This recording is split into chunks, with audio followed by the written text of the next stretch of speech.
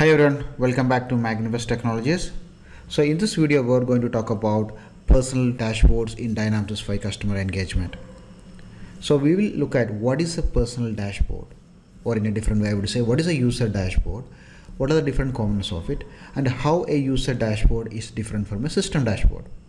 For your information, I have made another video on system dashboard in detail. So I'll also give the link of that video in the description of this particular video so you can watch that as well. So a personal dashboard is nothing but an individual dashboard created by a CRM user so that he can use it his own, or he or she can share that with his colleagues. While a system dashboard is a dashboard created by the admin, only by the admins, and he or she will share that with the colleagues. It will be available to everyone. So I can call a personal dashboard as a user dashboard. Also, I can call a system dashboard as a public dashboard. So again, a user dashboard can be created and managed by an individual, or it can be shared with others, just like any other CRM record. Now, how we can create a personal dashboard? Before getting into creation part, let's have a look at where we can access the personal dashboard. So here I am in my Dynamics 365 customer engagement application.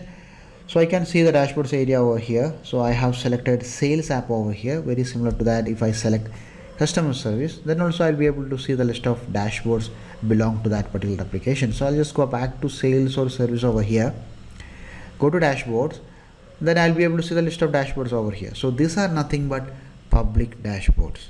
Now if you want to deal with a personal dashboard, what you have to do is you just have to come here. So you get two options over here. One is Dynamics 365 dashboard, other one is Power BI dashboard. So if you want to create a new personal dashboard, this is the option we have to use it. So we'll look into that. If I'm going to access the list of dashboard that I have over here, so you can see here these are all the system dashboard. These are not personal dashboard. So I just need to try to create a new one. Click new and click on Dynamics 365 dashboard.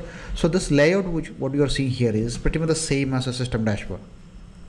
So I'm going to select the layout first, any layout suitable to your requirement. So I'm just going to use one which is simple, a similar option I have selected. Now the rest of the options are pretty much the same as creating a system dashboard. So I would highly recommend you to go through the other video which I have created on system dashboards in Dynamics 365 customer engagement. So these options are all the same. The only difference is the way the users use a personal dashboard or a system dashboard. So I'm going to give an option over here like sales performance dashboard individual. I believe there is another dashboard with the same name available in the system. That's why I mentioned individual at the end. Click save. That means a new dashboard has been created. Now you can see the tabs and sections.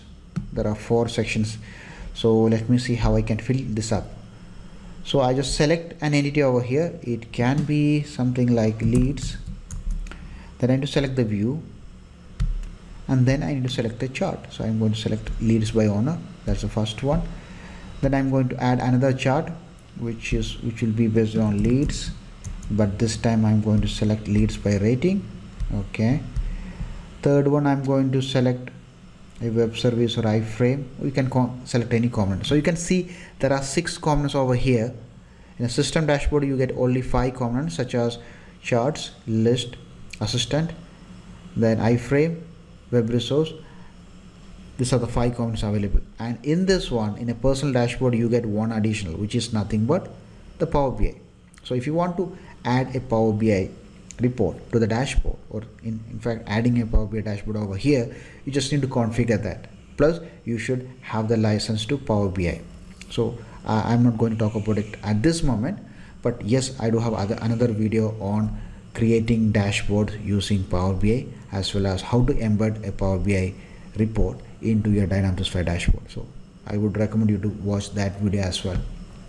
And then I can keep adding the different components over here. I can select views or charts and keep on going and keep on doing that.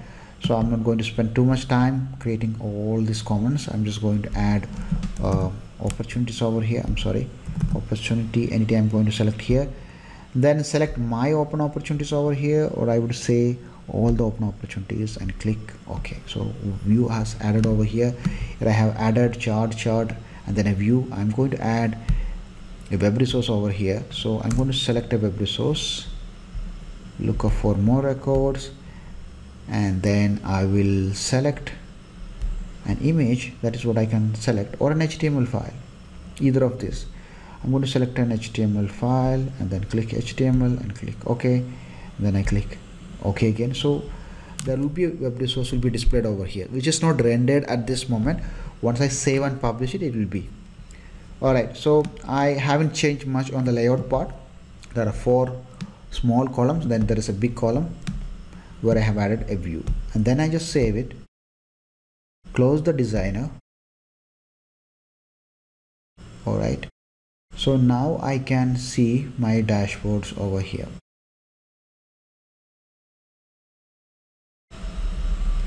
So here I can see it. Where? There you go. So I haven't had any personal dashboard before until I create one. So now you can see system dashboard. These are nothing but the dashboard created by your system admin, which is available to you and everyone. I am the admin for this system, so I can see all of them. And then there is another section called my dashboard section. That is where you will be able to see your personal dashboard. So I have created only one now. Now if I am going to create another one the same way I have done, I'll be able to see multiple over here. So this is the same window where you can see all of them. Now I have other options like save as option. So if I just need to copy this particular dashboard into something else, I would say like team based. I'm going to make some changes. So performance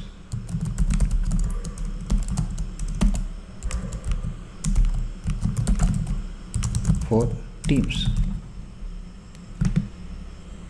I can configure to enable this for mobile as well. So I have just cloned existing dashboard for teams as well. So now I got 2. You can see it here, right? Now I have the option to delete it as well. You might have noticed it. I have the option to delete the dashboard. I'm not going to do that now. I can set this one as the default one. Which one? The one I have selected. Click this as the default one. Now I'm getting the option clear default. So every time when I'm just refreshing my page and open this app, what I'm going to see here, the sales performance dashboard individual would be my default one unless I clear this one. I believe it is very clear. Now other important option available to you is the share dashboard and assign dashboard option. This is pretty useful. Now this is a personal dashboard that is created under my name. It is not available to anyone else. That's why it's called a user dashboard or personal dashboard. Now I can share this with my colleagues. So I just need to add a user or team over here. I can select my users over here, active users in my system. I'm just going to select some users over here.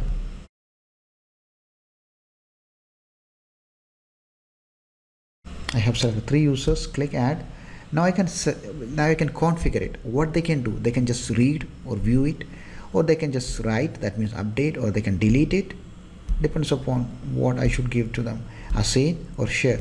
If I give share option to them, they can share this with their colleagues or anyone they want to. So you have to give that very carefully. So any point in time, if you want to change this sharing option, you can come back here to your dashboard and then you can make the changes. So this is your property unless you share this with anyone else, right? So come back here to the share option. Now you can see everything is saved over here. It's pretty useful, pretty cool.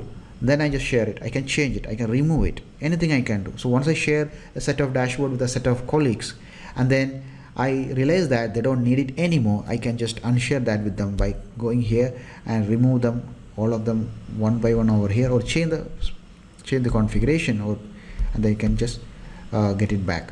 Then I have an assign option. So I am the owner of this particular user dashboard now. Now, if you feel like you need to assign it to someone else, for example, the system admin, anything like that, so you can assign it. So I can assign to user or team. If it is a user or team, I can select the user. I'm going to select a team over here, IT or team, and just assign it. So that means this dashboard is going to be assigned to that particular new team. So there are some privilege issues over here. So because of that, the ownership didn't change. So these are the options available here, except one more remaining, which is edit, which is pretty simple, right? You can just edit the dashboard right from within your dashboard or on your main window. This is where it is. You can just customize and change it. So this is only available for you, then you can change it. So anytime when you make the changes, and if you don't see it, you can have the option to refresh it as well. So pretty much I have covered everything related to creating a personal dashboard in your customer engagement application. We have seen how to create a new one, how to make it default, how to clear the default, how to delete it, how to share and assign it. Pretty much everything you have seen it, right? So this is how you create and manage a personal dashboard. Just to summarize, in this video we have seen what is a personal dashboard is and how it is different from a system dashboard, and then how we can create and manage a personal dashboard. I believe this video is quite useful to you, and if you have any questions, you can mention that in the comment box below. Thanks for watching. Have a great day.